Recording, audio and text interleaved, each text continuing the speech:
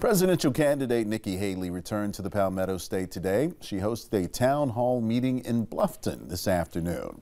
This comes just a few days after her competitor, former President Donald Trump, made an appearance at the South Carolina Clemson football game in Columbia. It was held at the campus of USCB, Beaufort. Haley's event was about an hour ago.